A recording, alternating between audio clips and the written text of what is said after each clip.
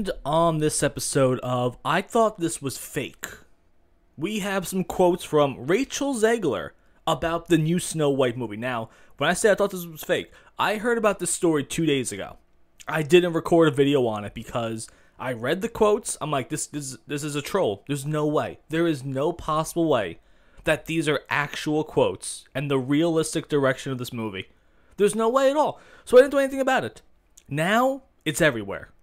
This is what's going to happen in the new Snow White movie. Here are quotes from Rachel Zegler. Let me begin. Rachel Zegler reveals that instead of skin as white as snow, the upcoming Snow White has a new take on the original story for the princess. You know, the original story that made you guys boatloads of money. You know, that story, one of the most iconic stories in Disney history, one of the flagship original Mount Rushmore products of Disney, Snow White. No, again, modern Disney now. They know best. It fell back to another version of Snow White that was told in history, where she survived a snowstorm that occurred when she was a baby. And so the king and queen decided to name her Snow White to remind her of her resilience. You are going to cost this company more money than ever. Goes on to say, one of the core points of our film for any young woman or young person is remembering how strong you actually are. It is reported that the budget of this movie is over $500 million. Just think about it. They filmed an entire movie before they realized that we are going to lose all of our money. No one's going to see this movie. It is going to be a hysterical flop. So they said, okay, you know what?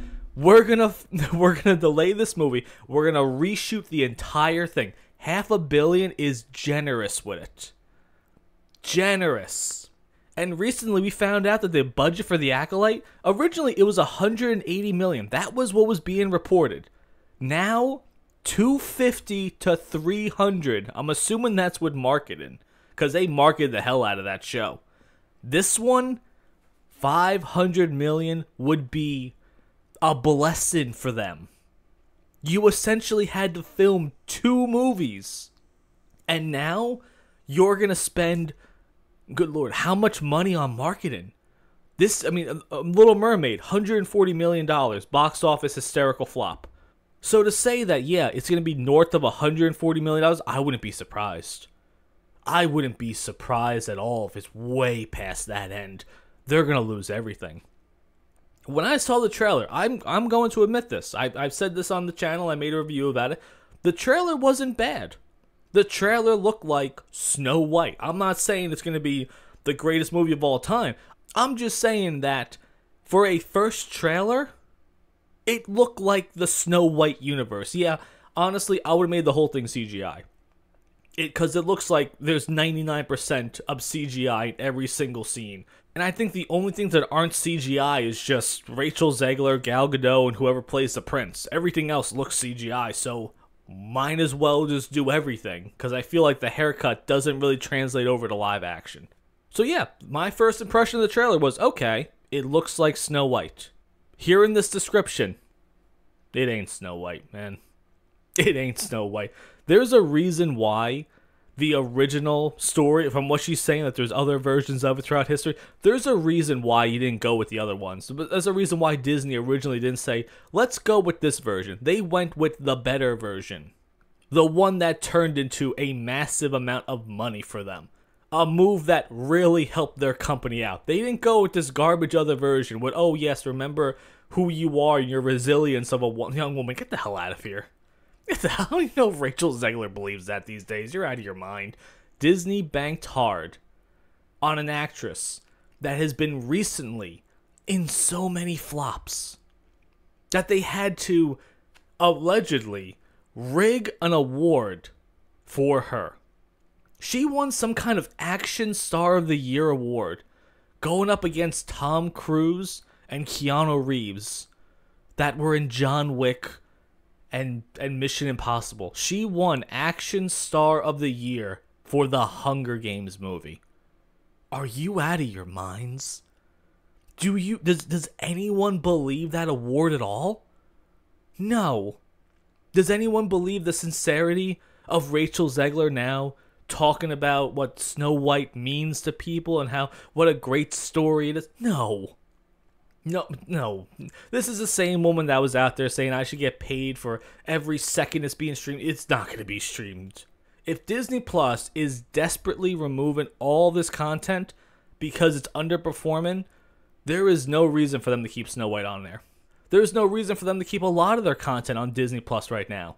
If they're going by pure viewership numbers, and at this point, I realistically ask the question to Bob Iger, do you know how screwed you are as a company? This is going to be one of the biggest financial blunders in Disney history, in movie history.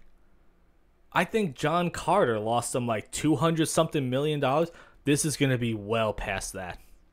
Way past that. It's going to lose $500 million alone. And who knows, I'm telling you, that marketing budget, it's got to be north of 200. And we're not going to hear about the full financial fallout until at least a year afterwards. Because I don't think even they know how bad it's going to be until the dust settles.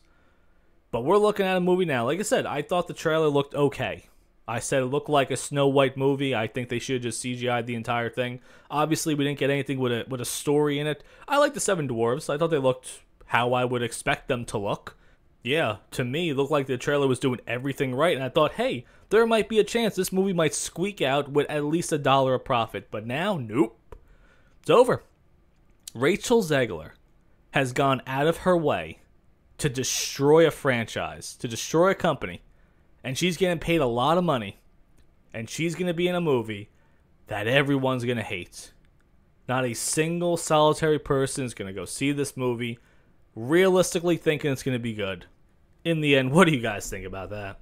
American, they can't take my pride. With the red, white, and blue, I'll always ride through every storm and all the lies. I stand for the people looking up to the skies. They'll never take me down, no, I won't bend.